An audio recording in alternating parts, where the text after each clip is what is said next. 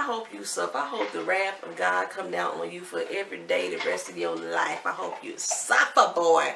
And I'm like, ooh wee. Alright, y'all, what's up? As y'all can see, I am getting ready for bed. So, yeah, shots fired. Shots fired. Episode 6. The fire this time. Like I said, every time I watch the show, like I said, it just reminds me more and more of Ferguson, and I could like place faces to the characters of the people who were actually involved in certain situations in the Ferguson protest. But let's hop right into it. I don't know what I don't know what I look like, because I had this like pent up earlier. So Pastor Janae is out there leading the protest. And her protest is saying, you know, if you're angry, be angry. I'm not going to tell you not to be angry. But if this is going to be a riot, it's going to be a riot of a mind, a riot of consciousness. Her whole message is using like metaphoric terms to state that basically she wants peace. She want to keep this Martin Luther King Jr. Peace, peace, peace, peace, peace all the way around. Why you keep coming up on me? So while she's up there speaking, somebody throws a bottle at her. Throws a bottle in her direction. And, you know, a few of the people in the crowd get a little rowdy. They rough the little person up for a second, but not really rough them up, but like get them contained. And it's a white dude came through the crowd. So Pastor Janae actually goes out and approaches the guy. It was like, you know, you need to remove all your anger, redirect it somewhere else. You can come on down to the church, pray together, reunite, kumbaya. And I'm sitting here thinking, she set that up. And I know we said a lot of that during the protest when people were saying that we had provocateurs staged throughout the protest. Yes, there was a lot of provocateurs staged throughout there to get the party started, to rile up. And you already heard her say last episode that she does want this to become another Ferguson. Yet at the same time, she's preaching peace. Well, Ferguson started as a peaceful protest, but due to certain situations and certain people coming in and involving themselves and intertwining themselves in the movement and had different state of mind, it exploded, which is what Governor Eamon did not want to have happen. Ashe Preston learned that Durkin just committed suicide. So they decide that they're going to go after Orlen, because they believe he was the person that was on duty, and that Durkin must be really holding some guilt for him to take his own life, right? And while they are en route to go like question people and talk to people, you can see the city is in a state of unrest. Tensions are boiling, people running around. It just seems like it's on the verge of exploding at any moment, like lighting a match to a powder keg. It's about to explode. But Preston tells Ashe, so this is what we're going to do. I'm going to go and question Eamon about what's going on. You go and hit up Orlen, right? So he goes, when they go in, they go straight accusatory. He goes in, he talks to her. He was like, so when you was going to tell me about your little secret deputies that you got and the corruption that they got going on with them? And she's like, what the heck are you talking about? So he tells her that they got a witness that says that one of her deputies is the one who killed Joey Campbell. Well, she was not having that. She was not hearing that. She went off. She was like, she's going to figure that stuff out. But Sarah gave him such a look. It's like, how dare you come up here and bring this drama up in here today? And I'm like, the fuck is that about? Whose side you really working on? Are you secretly working for doggone Orlen too? I mean, something ain't right with Sarah. Ashe speaks to Orlen, and based off of their conversation, Orlen makes it seem like he stopped doing the AD duties like 2 months ago, which was prior to Joey getting killed. So it makes it seem like he wasn't there. I don't believe him. I just don't believe him. So, but no, Ashe takes it to heart and she just rolls with it, right? So Breeland goes in and tells the sheriff about Durkin's death. And he seems really bothered by it. The sheriff tells him, you know, just chill out, you know, this is your time right now. Don't stress over that right now. Let's just go here, celebrate you, the fact that you have been on the force for 29 years. Let's just keep it going. Let's have this make a happy moment. Walk out here and act like you're surprised. They going out there and they singing, oh, he's a jolly good fellow, he's good, jolly good fellow. And they have changed the lyrics to the damn song. They not saying, he's a jolly good fellow and nobody can deny. They saying, because criminals are starting to testify. So what the hell they say? They say, oh, he's a jolly good fellow as criminals testify. I'm like, what the hell? As criminals testify, he's a jolly good fellow? What the fuck kind of shit is that? Then as they are in the midst of singing, Alicia walks on in. And I'm thinking, how the fuck she get back there? This is a police station. It wasn't like it was an open conference room or a party room. She walks on through the crowd and everybody look at her. They don't say nothing. They don't say, ma'am, hey, where you going? Who you here to see? They don't do none of that. They let her walk on through. She walked right up to Beck. And he looking like, what the fuck is going on, right? So she says to him in so many words, what happened? I mean, well, actually, don't tell me what happened because I don't want you to lie to me because I'm going to know you lying and it ain't going to be good for both of us if you start lying to me. So, I mean, I just need to know what was his last words. Did he suffer? You know, things of that nature. And he said, no, ma'am. No, ma'am, he didn't suffer. She said, I hope you do. I hope you suffer. I hope the wrath of God come down on you for every day, the rest of your life. I hope you suffer, boy. And I'm like, ooh, wee. Somebody the man. So, I mean, like, what can he say to that? Like, this woman say, I want the wrath of God until you do right by me. Everything. Boy, that's how I felt like, oh, did he just... Eamon rolls up on the sheriff and confronts him about the AD program. She's like, how the heck are you tainting my program? It's supposed to be something good that these people can learn about how to be a deputy and volunteer work. And he's like, well, they just like pulling shit out their ass. Pretty much Ashe Preston is. They don't know what they talking about. They mad about the Jesse Carter case, so they reaching for anything to try to get their case together. Then he says, like, if you would have just had us do our jobs in the first place, like I suggested, they wouldn't even be here.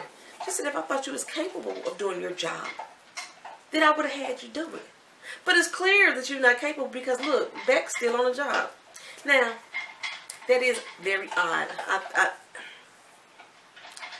Normally in police shootings, the officer gets suspended with pay.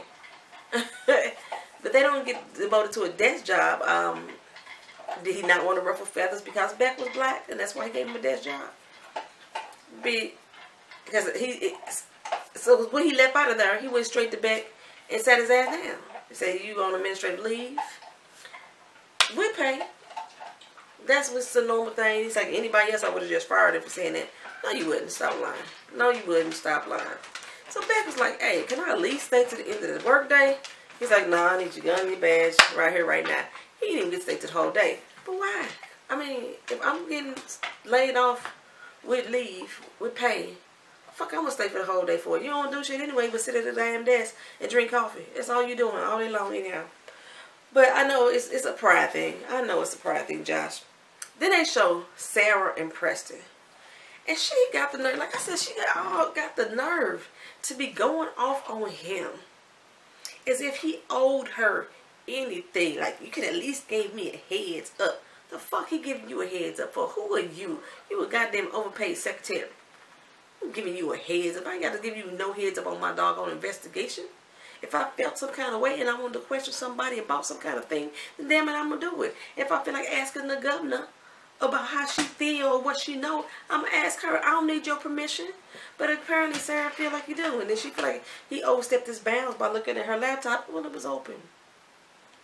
I do know that about being an investigator. If it's there and it's open, you're not violating anybody's privacy. So, look. Okay. So, yeah, you violated my privacy and I don't think I can trust you anymore. Bye. Deuces. I didn't like her with him anyway. I'm like, girl, shoot, have several seats. Have several seats on a chair with the wobbly leg, one missing, and the booty part missing out too. Have a seat Right there. Go on, sit down. Shut the hell up. That's what you need to do, Sarah. Heads up or down. So Preston and Ashe, they head to the station as Josh is packing up and leaving out. And, of course Josh blames them for him being suspended. And Preston's like, dude, I ain't had nothing to do with that, but I need to talk to you. And he's like, fuck I'm gonna do it like here for? No, you can't talk to me here. Because you're trying to tell him it was going to be off the record. Why would you ask him to talk to him off the record in the damn police station? But come to find out, they weren't there for Josh. The sheriff supposedly has this witness now that can, like, bust the whole case wide open for them as far as, like, them tying the two cases together. Basically, this guy said that he sold the weed to Joey, and Joey must have sold it to Jesse, or something like that, or Joey sold it to him and then he sold it to Jesse. One of those two. Basically, it was the same strain of weed, and so there's no proof that the cases, the murders are connected, the shootings are connected. It's just, just happen, coincidence. Beck already told y'all, I don't believe in coincidences, and neither do I. I don't believe in them either.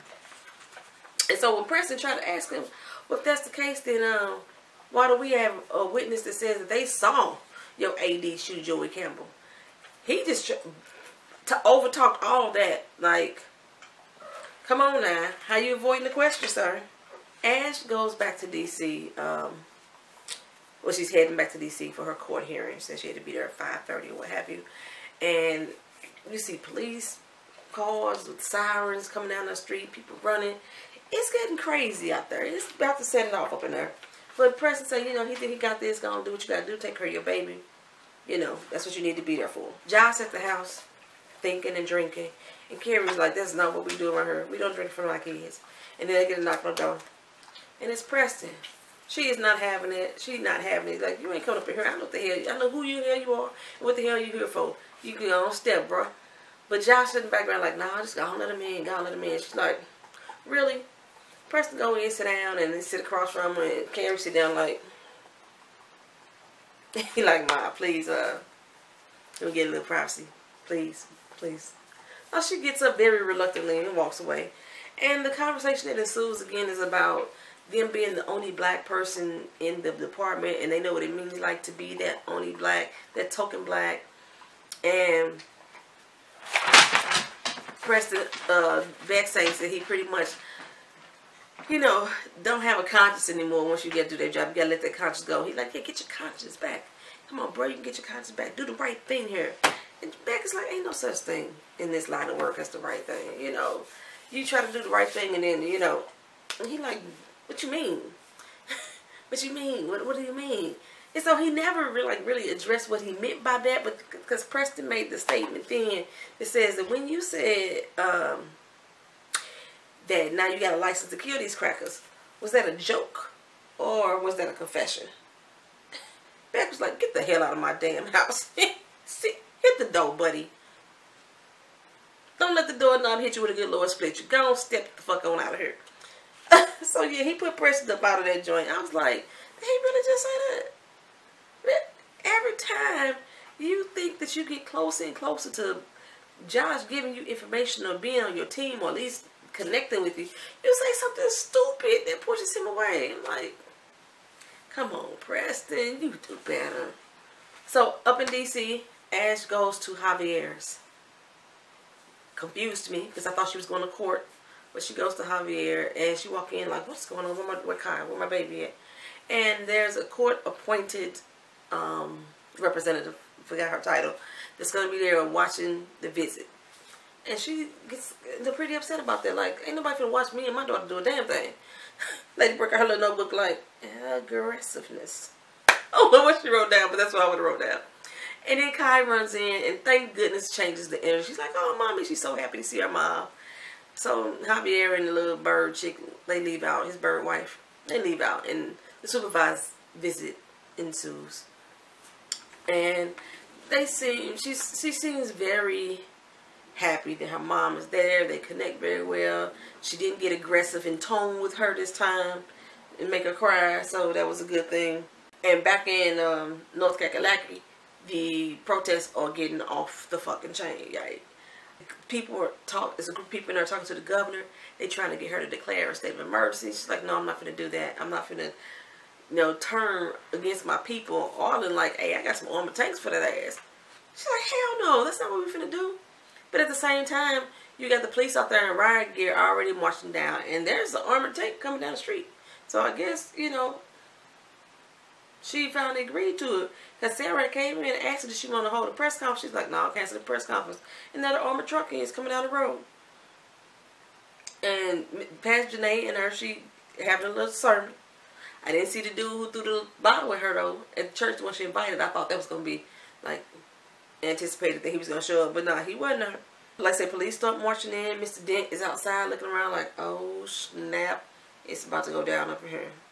It looked like the LA riots to him, the Watts riots, the Detroit riots, Ferguson, protest.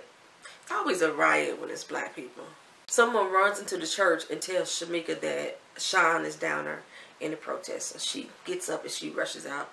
And I'm not sure when Pastor Janae and her people came out, but they decided to rush out too, and they're going down there.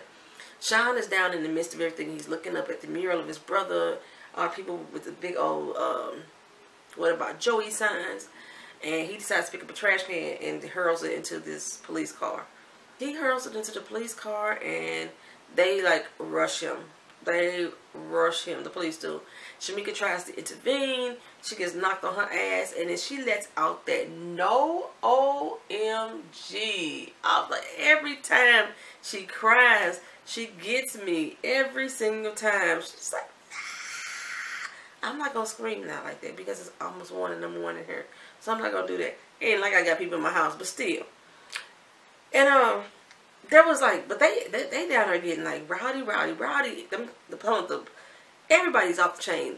The doggone police break out the fucking fire hose like it's a 1968 Martin Luther King civil rights demonstration or some shit like that. I'm like, what is going on? Breeland intervenes there so those kids don't get hit by the hose. And, Preston sees that he does this. Ashe is back up there in D.C. getting her a new asshole turned by her boss and the higher-ups. And they don't like the way the case is going. They was like, yeah, this Breeland called us and told us that they found a witness that to discredit everything that you said. I don't get that, though. I don't get that.